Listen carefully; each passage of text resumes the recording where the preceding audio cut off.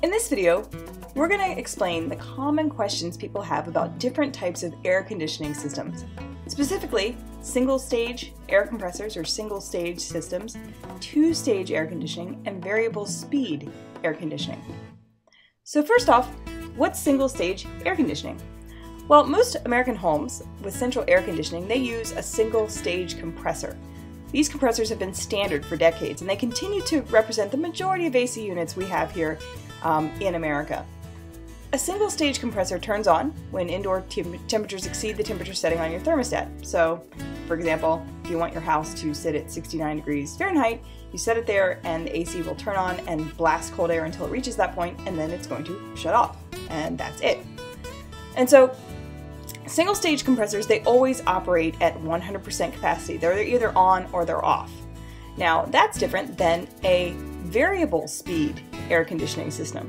Now, a variable speed compressor, that's going to work differently.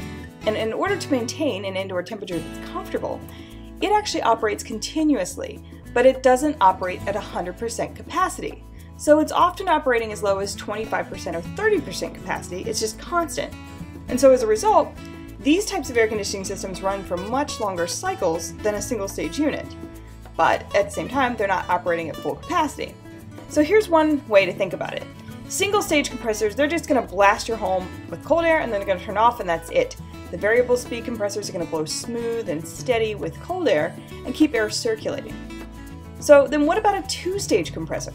Well, a two-stage, or sometimes it's called a dual-stage compressor, this is somewhere in between. Basically, it doesn't operate at a wide range of capacities like a variable speed that adjusts accordingly, but it does vary its output somewhat. So it's got two levels instead of a single stage compressor that has one level. A two-stage has two levels, high and low. And it basically runs at full capacity when you need it to, and then it'll run at a lower level when you don't. And these two-stage units, they don't run as continuously as a variable speed, but they do turn off and on, just not as frequently as the single stage. So the variable speed compressors, these are the most advanced or sophisticated. And at this point you might be thinking, why would I want an air conditioner that runs longer and then cools and doesn't actually put out all the cool all at once? Well, a variable speed compressor, its longer runtime actually dehumidifies your home more effectively because it's always keeping the air circulating in your home. And one of the biggest problems with a single stage compressor is that it's not running continuously.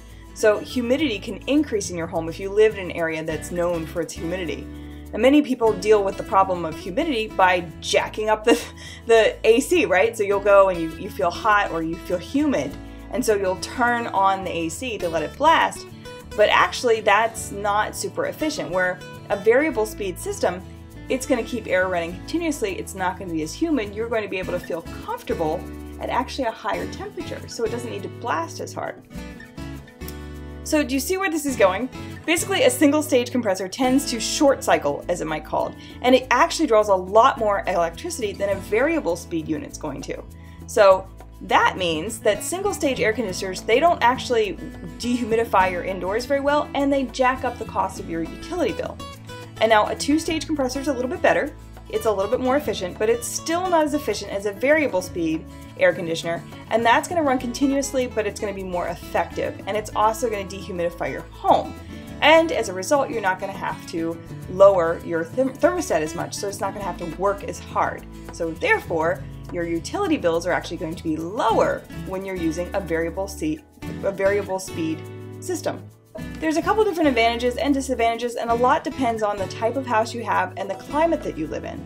If you have more questions, though, about the different types of AC units and the one that might be right for you, especially if you live in the Northern Virginia area, that's where we're located. And you can find us at smallsolutionsllc.com, and we're happy to answer any questions you might have. Thank you so much for watching our video.